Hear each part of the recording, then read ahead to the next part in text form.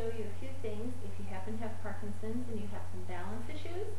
It's pretty easy to practice right here in your living room or maybe in your kitchen, standing next to a counter where you can hang on to a bar just so that you have some stability. One of the big things that happens is that the feet are unbalanced. The lower legs are unbalanced, and that causes you to fall because you're overdeveloped in the back as a rule and not in the front. Some of the things that we don't do are lift the toes up very much.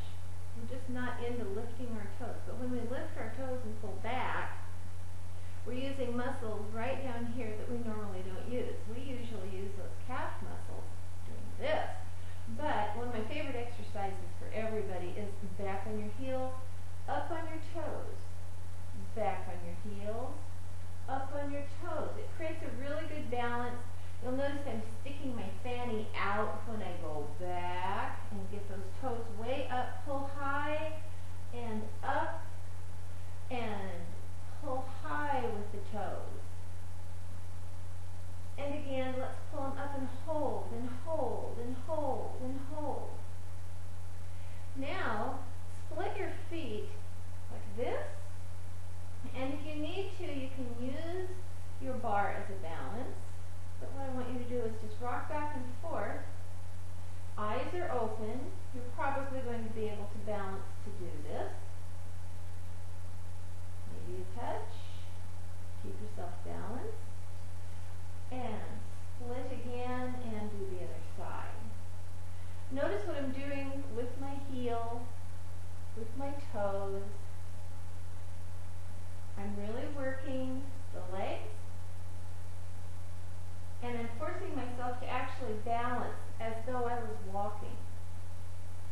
If you keep practicing things as though you were walking or in a natural movement, when your natural movements are real jerky, by doing this practice and forcing yourself, you can sometimes overcome and make it easier when you're doing everyday balances. Another thing you can do that really accentuates that movement is to take a sofa cushion, put it on the floor, stand up, feet apart, and now try doing that rocking motion. You'll notice that even I'm pretty unbalanced, although I have friends that would say that. But by doing this in this unnatural state,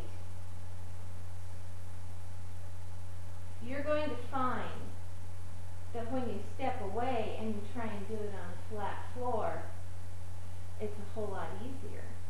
Sometimes ramping things up and making it a challenge will make your everyday motions even extra easy. Do it on both sides. Rock back and forth. If you really have balance problems, you might want to make sure that there's someone in the room with you to help you with this.